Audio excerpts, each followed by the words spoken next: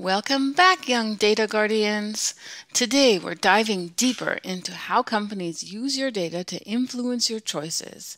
But don't worry, we've got some tips to help you outsmart them. Welcome to Data Detectives. Our last adventure taught us about personal data and how companies use it. But now we're going to uncover the secrets behind their tricks. Let's look at some things that companies use your data for. Sneaky suggestions. It's like when you tell your friend you love pizza and suddenly all your ads are about pizza places. Friendship tricks. You know how your game asks you to invite friends?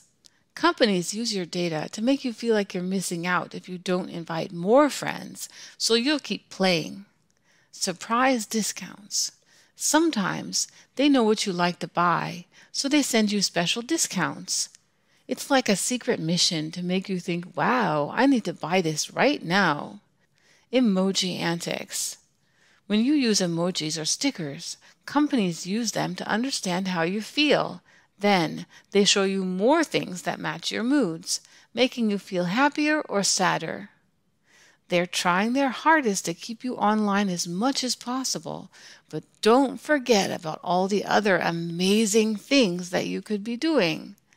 So, how can you protect yourself from these tricks? Be smart about what you click and share online. Turn on your privacy settings. It's like putting on an invisibility cloak for your information. Don't let yourself be too influenced by ads. Think about what is really most important to you, not what you see in an ad.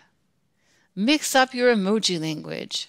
If you don't always use the same ones, it will be harder for the online wizards to guess how you feel. Share your discoveries in the digital world with your grown-ups, and they can guide you on the adventure. Thanks for coming along on another adventure. Keep learning and don't forget, you can outsmart those sneaky data tricks. See you next time, young data guardians.